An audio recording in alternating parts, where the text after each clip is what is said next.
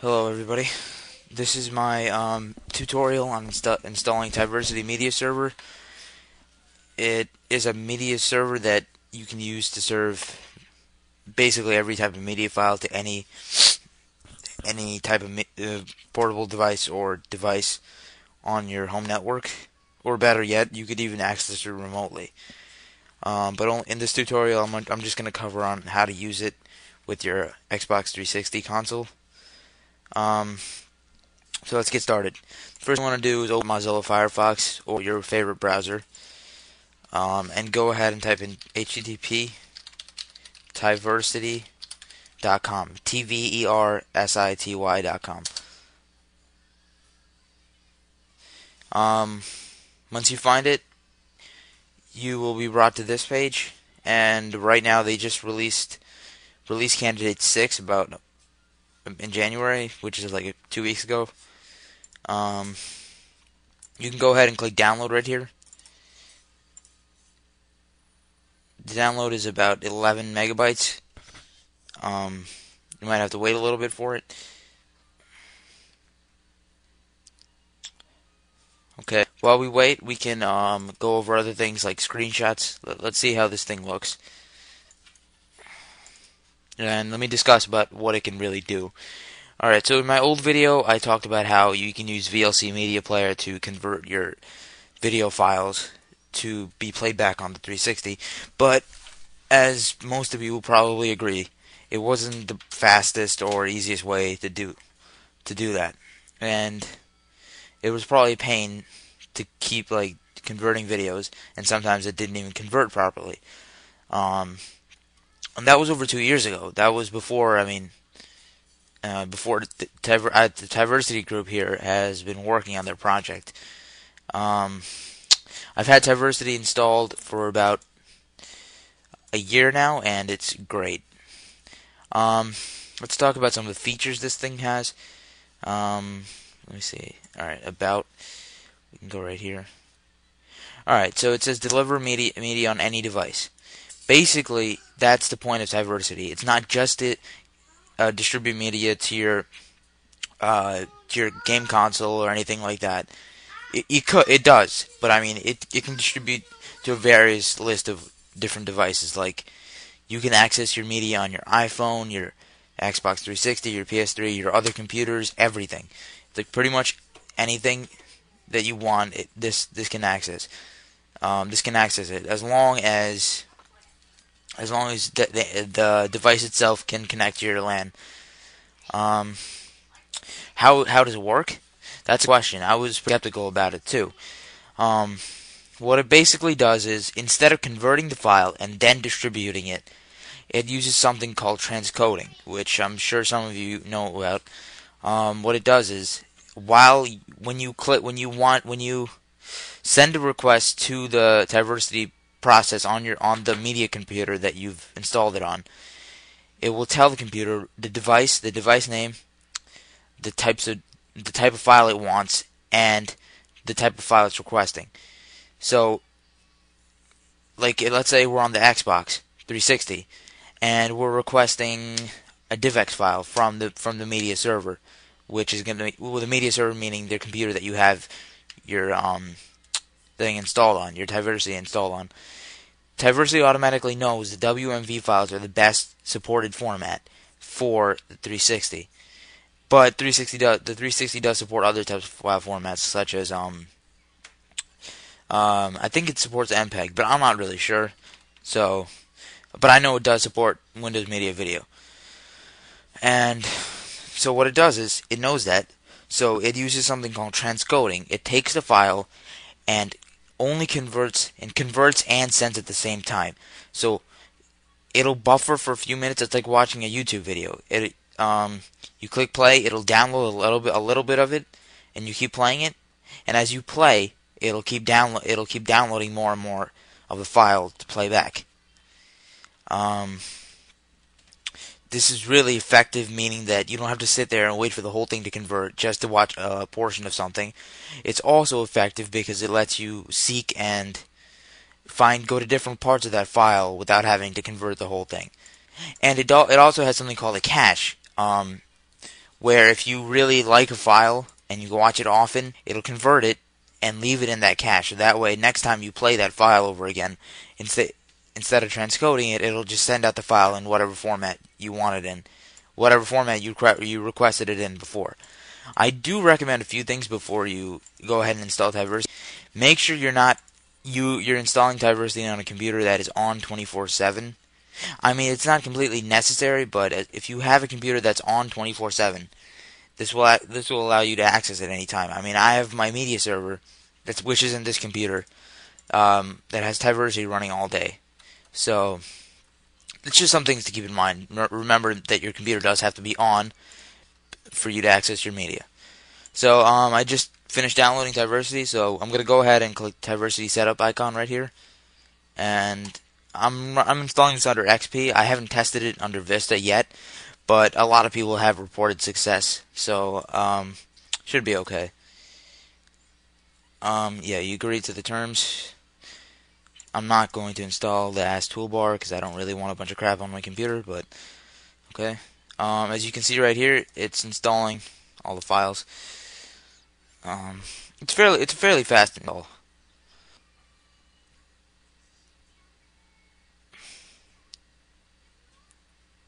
And I'm also going to be showing you guys how it actually looks on an Xbox 360.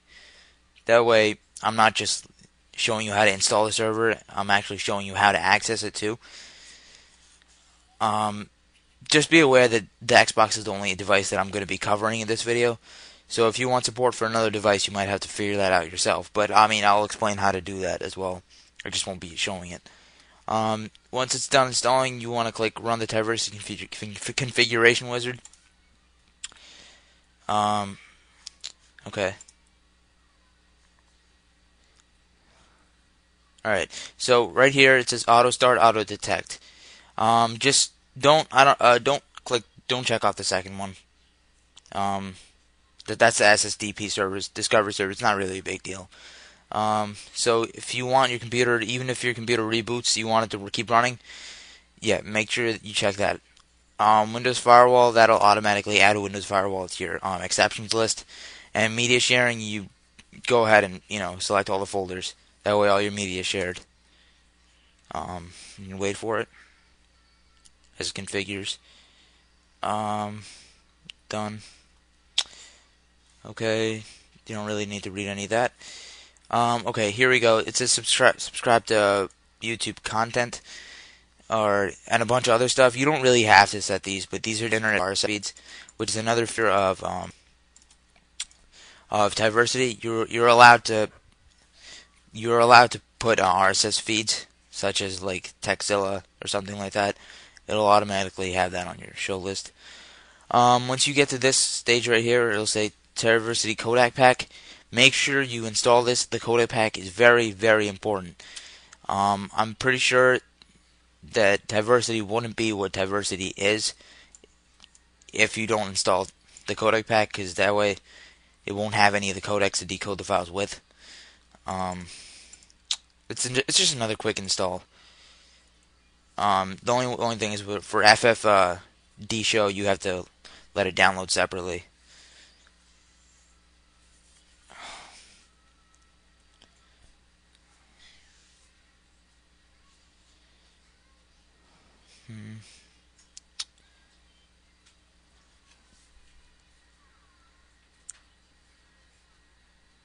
Alright, almost there.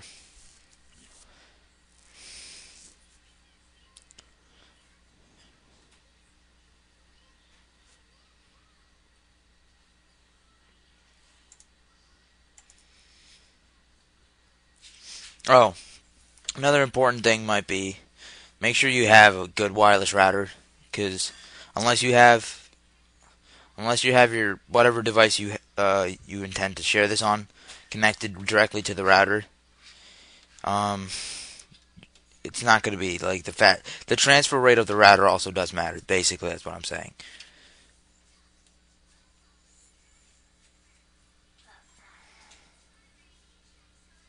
Okay, it's gonna go and install. FFD show has its own little installer. When you get to this, just pretty much leave everything at default. When you get to speaker setup, make sure you choose the speaker setup that you have. I have a 4.1. Alright, it's almost there. Done. Alright, see? Codec pack is finished. Now, you're going to have two options. Completing, it'll say you completed. Now click Start Tversity Sharing Service Now and start the user interface. Be aware that the user interface and the sharing service are two different things. The sharing service will be running 24/7 without you even noticing. This is the user interface. I mean, this is what you can access. This is your control panel to the service. So you can go ahead and close this, and Tversity will still be running. But if you do, for some reason, want to shut off the service, you can right-click the icon right here and click Stop Sharing, Start Sharing. It's all self-explanatory. Okay, so now we open Tversity for the first time. In your guide right here, you can add RSS feeds on videos and stuff. You have a YouTube feed right here, G4 TV. It's just a bunch of feeds in general. You could this is all stuff you could play around with. But what's important is we go to the settings and make sure everything is okay. So I'm on the settings panel right here. You want to click Media Playback Device Auto Detect so you don't have to do anything. Maximum disk space, make sure you have around 8 gigs, which is what's recommended. Home network, you could assign a static IP address if you want. I just leave it as dynamic. HTTP, okay, everything seems to be good. On general, transcoder, everything seems to be fine. Oh, the only thing you might want to check out is right here. Under transcoder, go into connection speed and quality. Make sure you select the appropriate option. Wired, if you only need wired access. Wireless B, wireless G, it doesn't really support N yet. But I mean, it doesn't mean it's not going to work. Okay. Alright, so now I click library. Now here's our file system. I'm going to go ahead and add a file to my videos folder. Where is it?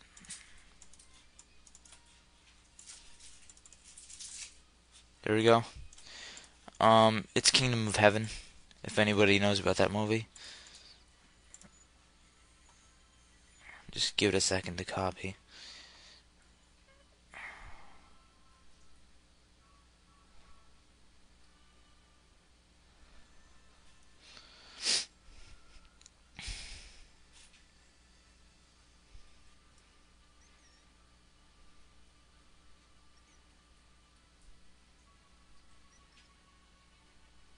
Almost done.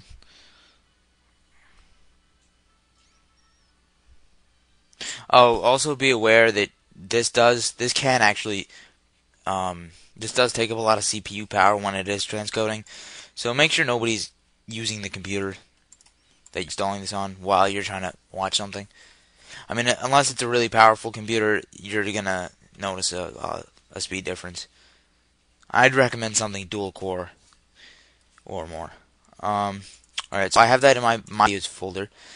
Now I'm gonna go here to library, then click on folders and click my video. And I added a new file to it, so I'm gonna click update. It'll say success, and right now it's updating. Okay, it looks like it's done. So now I'm gonna go over here to library and video.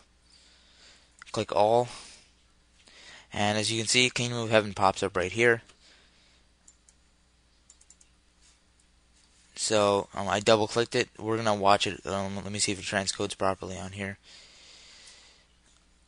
Okay, for some reason it's not working on Internet Explorer, but that's typical, isn't it?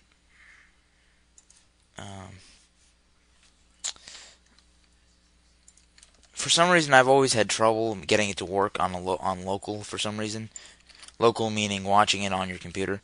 All right, see, on Firefox it does show up as open with, but of course it's just going to ask you to save the file because It's an AVI file, and I guess it really can't play an AVI file inside the browser. So that's pretty much it to setting it up. You just repeat all the same options for audio, video, and photos, whatever you really want to share. And over here you have internet media. You can set RSS feeds and all that stuff. You guys just really have to play around with this. Alright, I'm going to stop here, and now you guys can go ahead and see how it looks on the Xbox 360.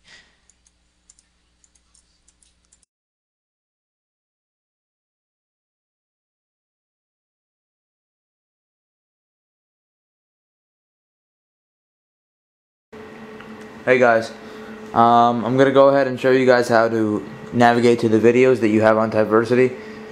As you can see here, I have the brand new dashboard, the NXE.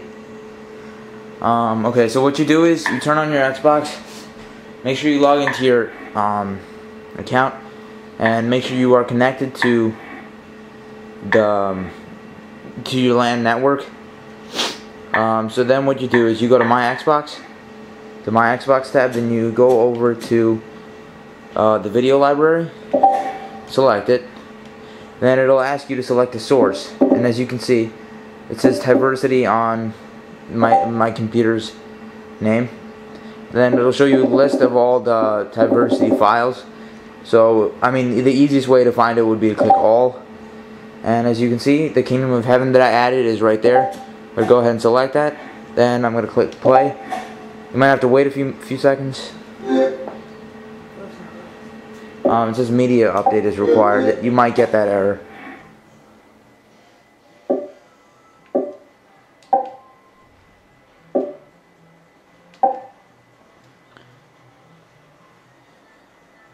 I'm updating it right now.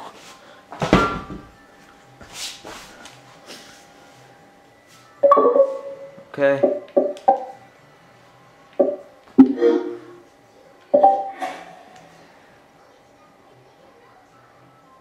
Okay, now it's going to say opening at the top.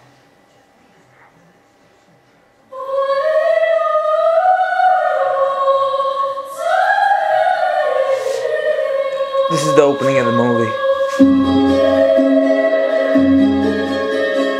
I'm going to let it run for a few minutes to show you the graphic details.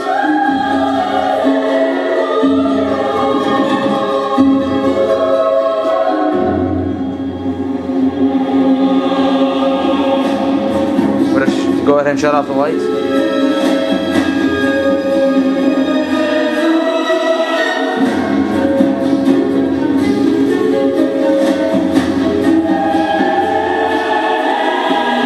That's just the way this movie is. You can go ahead and forward yourself a little bit if you'd like. There we go. I'll play it right here.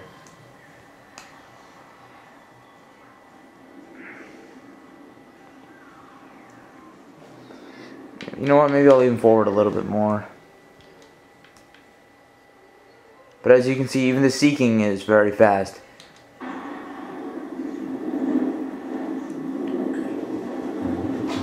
There we go. And it's pretty good quality too, isn't it? It's beautiful. I hope you guys like this tutorial. Enjoy. It's going to be a lot easier now.